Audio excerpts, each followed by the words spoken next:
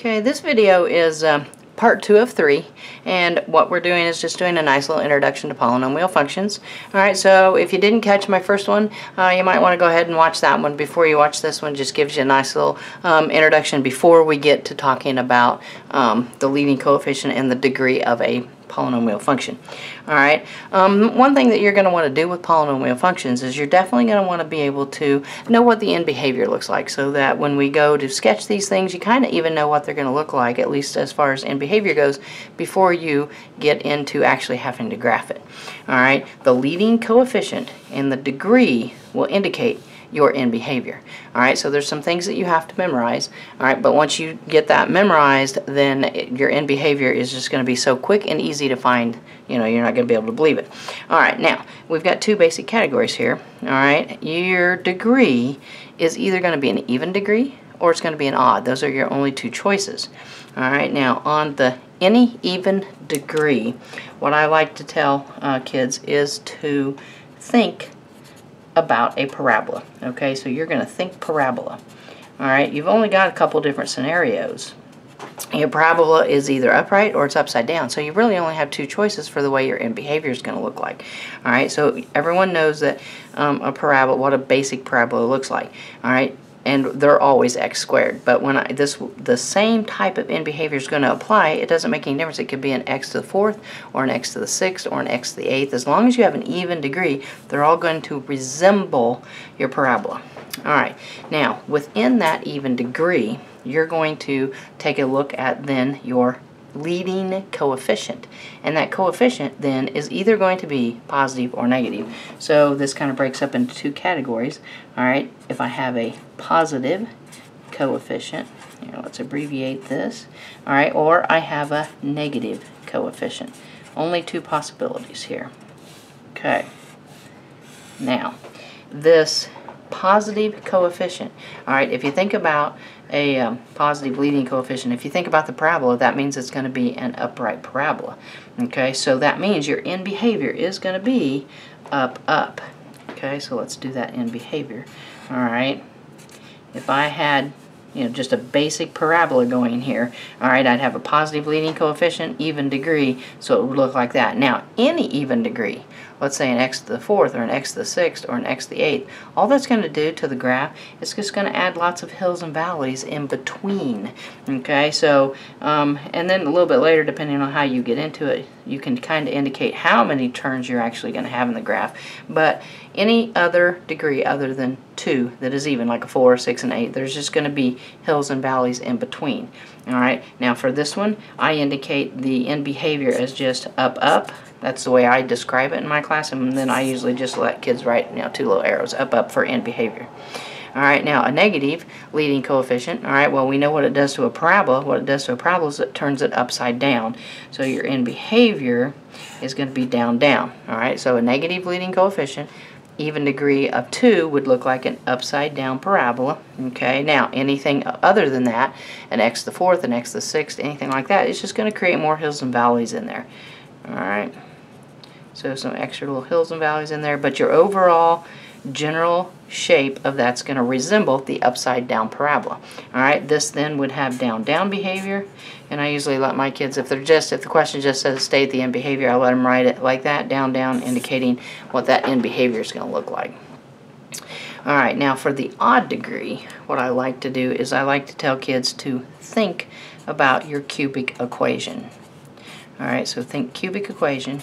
Alright, I have all my students usually memorize all the basic shapes and family of functions that there are, and so an x to the 3rd is one that we memorize. Alright, again, if it's an odd degree, alright, it's always going to look like your basic cubic equation with some hills and valleys in there. Again, you're going to have two categories because that leading coefficient is either going to be positive or negative. Alright, so if I've got a positive coefficient, that would be one scenario. Negative coefficient is going to be my other one. Okay, so now if I want to think about my cubic equation, or a basic cubic equation, no flips or anything, it's going to look like that. So it's going to have a down, up type of end behavior. Okay, so that's your basic cubic, so that would be an x to the 3rd. But if it was any other odd number, an x to the 5th, an x to the 7th, an x to the 9th, the only thing that's going to do, again, is create some hills and valleys in there. Alright, so just maybe something that looks like that. Alright, lots of hills and valleys. The end behavior of it, though, does not change. So for this one, it's a down-up end behavior, and I let my students indicate it with just a couple little arrows down-up. Alright, negative coefficient. Alright, if you go back to that basic cubic equation, and then what it does, it reflects it left to right. Okay, so then that means instead of starting down here and going up, it's going to start at the top and come down, alright, from your basic family of functions. So I would have up behavior here, I'd have some down behavior over here. Alright, this is a standard cubic equation that has a negative coefficient. Okay, now the only thing, if I do an x to the 5th, 7th, or 9th, alright, this is just going to create some extra little hills and valleys in here. Alright, so overall down behavior, or overall behavior then will be up, down. Okay, now this is definitely something you need to memorize, okay, and we're all basing it on the fact that you definitely know your parabola and you definitely know your cubic equation and what those graphs look like, alright, and then you're just going to determine, okay, is it an even odd degree? If it's odd, then you're always going to come over here and you're going to go, okay, does it have a positive or negative leading coefficient? If it does, you've got your behavior memorized. Same thing with a parabola. Positive is going to look like an upright parabola. Negative leading coefficient then would make it look like an upside down one. Alright, so let's go ahead and do 2 examples just real quick. Alright, let's say just at the very beginning, the only thing they're going to ask you to do before they actually do the sketching or anything is they're just going to ask you to state the end behavior. Okay, so here I've got a polynomial function right here, and it is in standard form. Alright, so that's kind of important. Where can I write that? Let's write it above it. Alright, it is in standard form. Alright, because how you determine your degree, which is what I went over in the first video, it matters whether it's in standard form or not. Since this is in standard form, then all I have to do is look at the leading exponent on the leading term, and that's going to determine my degree. So for this one, I have a degree of 8, and that's an even degree. So right off the bat, I know that this is going to kind of look like a parabola. Alright, then I'm also going to look at that leading coefficient right there. That leading coefficient, LC, leading coefficient, is negative. It's a -2, so it's negative. So I have the chart memorized. Even degree, negative.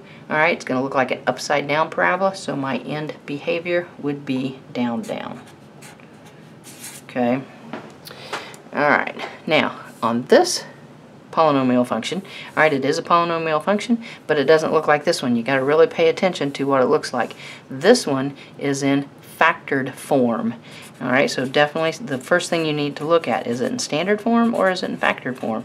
Because the way you find the degree in factored form is different than when it's in standard form. Okay, so it's in factored form, you take each of the exponents and add them up. So my degree is going to be 3 plus 1. Each one of those exponents I'm adding up. So 3 plus 3 is 6, plus 1 more is going to be 7. Alright, so I have an odd degree. So I know then this is going to either look like a regular cubic, or it's going to be flipped with lots of hills and valleys in between there. Alright, now again, I still need to look at that leading coefficient. My leading coefficient in this case is 4, and that's a positive, so that means it's going to look like a regular cubic one. Alright, maybe extra hills and valleys, but no flipping whatsoever. So then it's going to be a down, up in behavior. Okay, so something that will definitely help when you start sketching your polynomial curves. Alright, this was video 2 out of 3, okay, so you need to go back and watch the first one and then also watch the third one. You find out just a little bit more about your polynomial curves. Thanks for watching, and if you like it, go ahead and give me a like.